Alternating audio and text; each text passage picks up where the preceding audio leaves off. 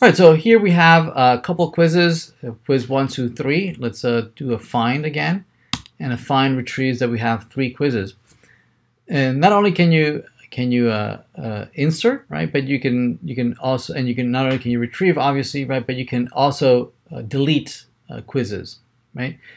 So for instance, to delete a quiz, you would again, all the commands start with db and then followed by the name of the collection. And then there is the command that you want to use to operate on that one collection. Now remove, if I just do an enter, right, it's just going to come back saying that that was an error. You didn't give me enough parameters to work with. It's not what you might expect in a relational database where you might the command might be interpreted as in remove all the records, right? Here it's not interpreted as that.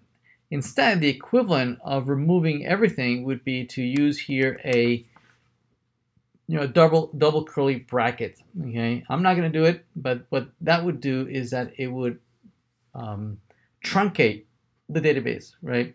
Because it uses that argument, that first argument to that function, as a pattern match. Right? It says, I'm going to pattern match this empty object with all the documents that are in there. This actually matches all the documents, right? And it's going to remove all of them. So I'm not going to do that.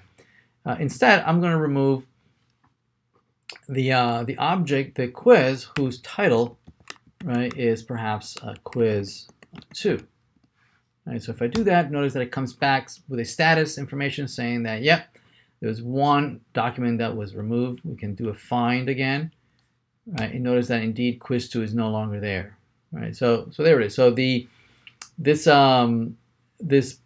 predicate that we pass in the function to retrieve to remove a particular object is the equivalent of using a where clause, right? Same thing with our finder method, right? If we provide a predicate here as an argument, we can retrieve only that one element, right? So this is equivalent of passing a where clause.